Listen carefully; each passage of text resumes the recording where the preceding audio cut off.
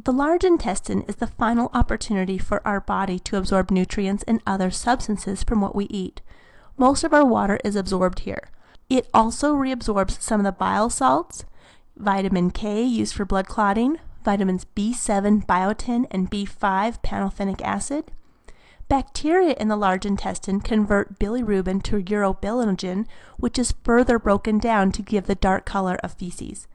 Finally, anything that did not get digested gets eliminated as feces.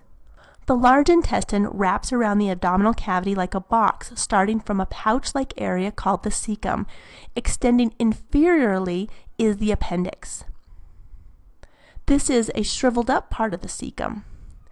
Some people will have a small opening to this area that traps food particles, which will ferment, causing appendicitis or an inflamed appendix. The ascending colon goes up toward the liver. The colon then makes a right turn called the right colic flexure, or more commonly, the hepatic flexure. The transverse colon goes across the top to another right downward turn called the left colic flexure, or more commonly, the splenic flexure. The descending colon goes straight down until it begins to curve. At that point, it becomes the sigmoid colon because it's represented by an S. The final straight segment is the rectum. The exit of the contents from the body is regulated by two anal sphincters. The internal anal sphincter is made of smooth muscle, so it is involuntary. This opens when the feces arrive, sort of like what happens with a baby when they go in their diaper. The external anal sphincter is made of skeletal muscle, so it is voluntary to allow us to hold it until we allow it to open. This control is what potty training is about.